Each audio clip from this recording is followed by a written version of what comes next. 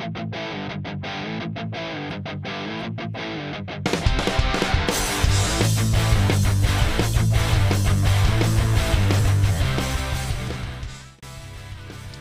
there. Today I want to talk to you about one thing that's really important to me, and that is snare drums. I created the single drum theory out of necessity to play more acoustic music, and so choosing a snare drum was paramount. Playing with punk rock, I needed something that cut through the walls of guitars, the bass, and make sure that it was not taking up too much of the frequency range and muddying up the overall tone. So these are the three snares that are my go-tos.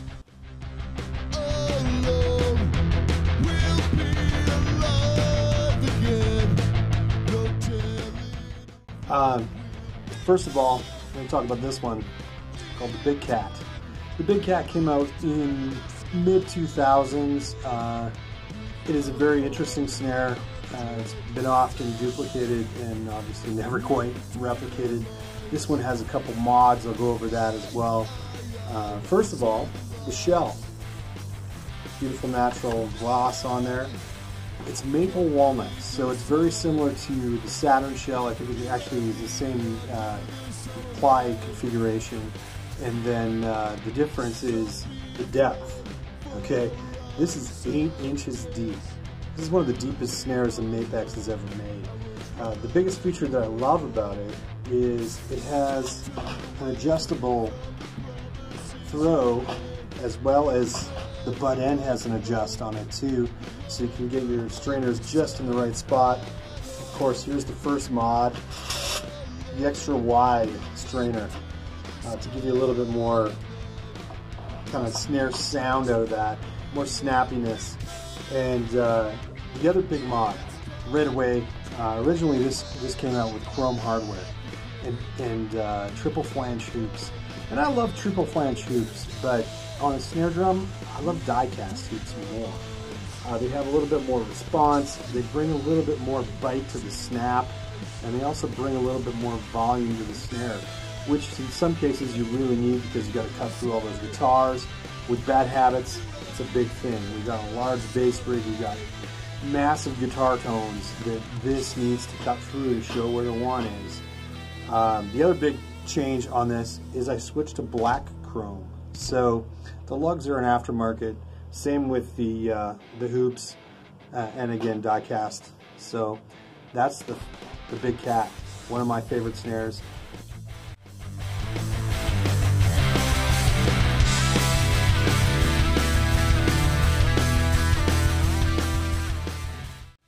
Alright, next up, the same shell. Yeah, that's right, I like maple walnut. It's one of my favorite tones. It's part of the Saturn series. This is one of the original Saturn snares. It's a 14x7 deep. And on this one, again, the big mod is using the wider throw strainer just to give it a little bit more body. And again, it's got both sides. It's got the adjustments on the butt end as well as the strainer end. So overall, an incredible drum. This one has an upgrade as well. Die cast hoops, maple walnut. Again, you'd think that I really love the wood.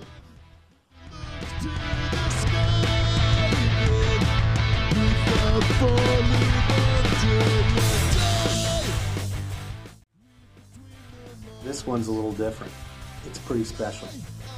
30 years ago, Mapex started putting out drums, and this is the anniversary snare drum from Mapex. They've always been very innovative with their wood. This is a walnut. It's based on one of the first snare drums they ever made, and it was a walnut snare drum.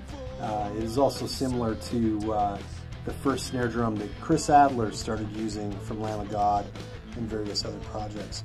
And this one is unbelievable. The quality of it is hands down probably one of the nicest snare drums in the medium price range, $500–700 Canadian. There isn't another snare drum quite like it in the lineup, be it 100% walnut. It ships with the Pure Sound wires, so that's a huge upgrade. It has the adjustments on both ends The other thing that I really like about it, it has multiple air holes, which gives it a little bit more life to the snare.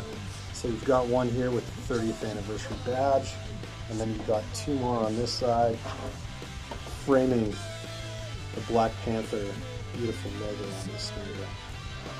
It also has the Sonic Saber hoops, which again are a very cool piece.